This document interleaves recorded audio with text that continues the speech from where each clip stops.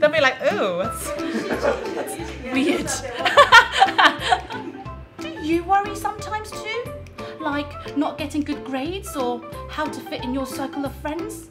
When Jesus saw all the people, his heart was filled with love for them. They were like a little flock of sheep that didn't have a shepherd to take care of them. 3, 2, 1.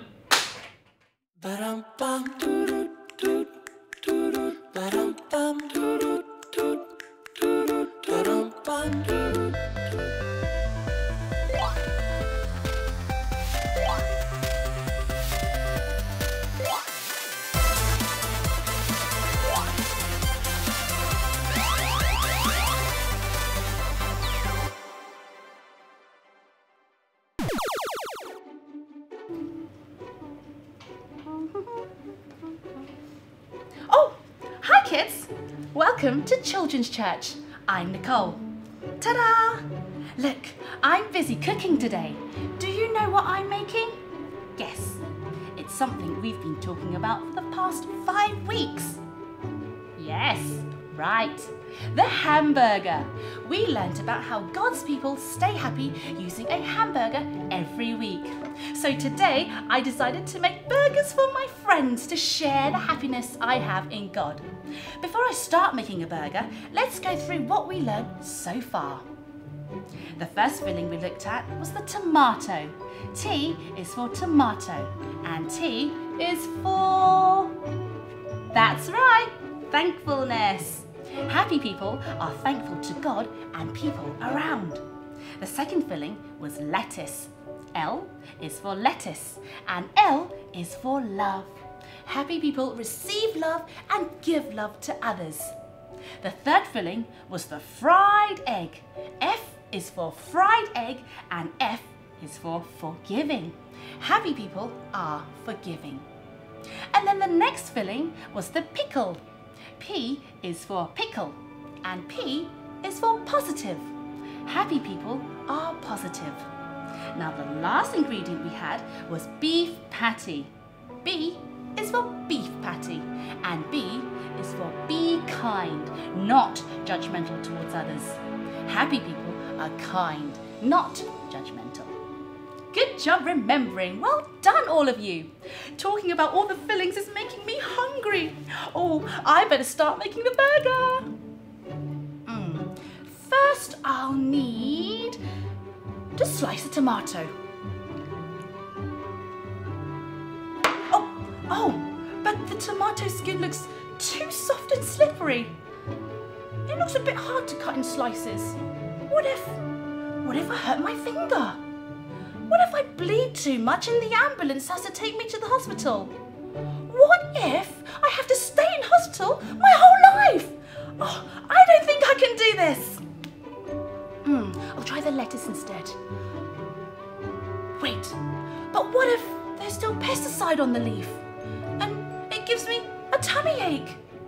I better not use this. Okay, I'll make the fried egg first.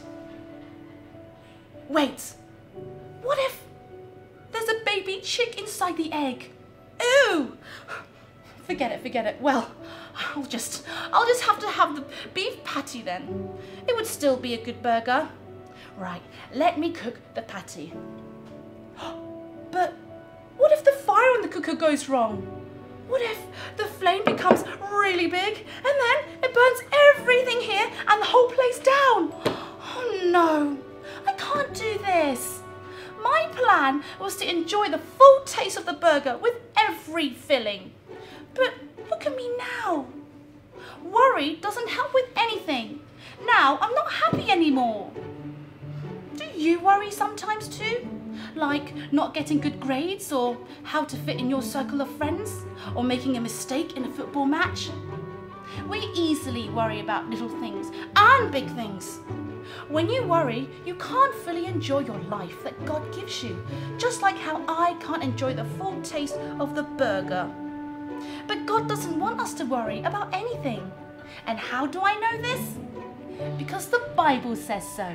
It's from Matthew chapter 6. Let's hear what Jesus says about worrying.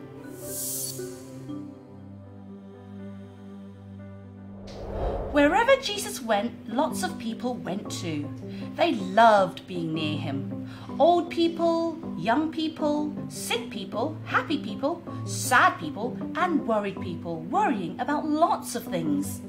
What if we don't have enough food or clothes and everything goes wrong or bad things happen?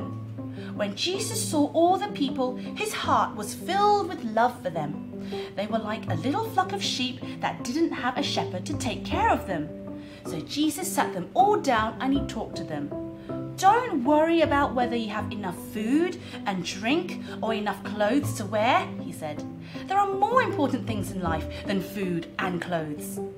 Then he went on to teach them a lesson about worry. Look at the birds in the air, Jesus said. Everyone looked. Little birds are on the branches of the tree with fruits all around.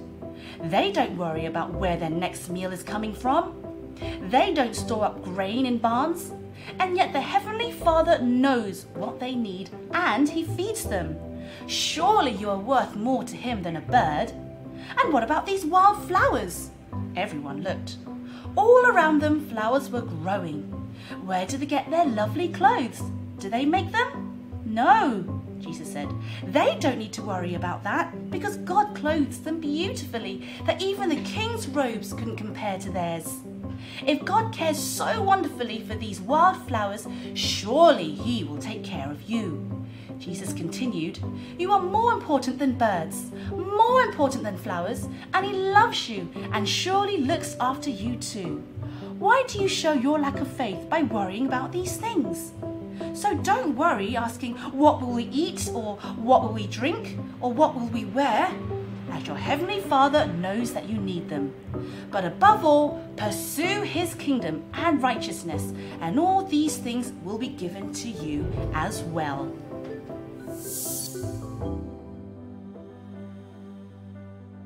Jesus knew that God would always love and watch over the world he made, everything in it. Birds, flowers, trees, animals, and most of all, his children. We are worth more than all the rest of creation. God knows what we need more than we ourselves know.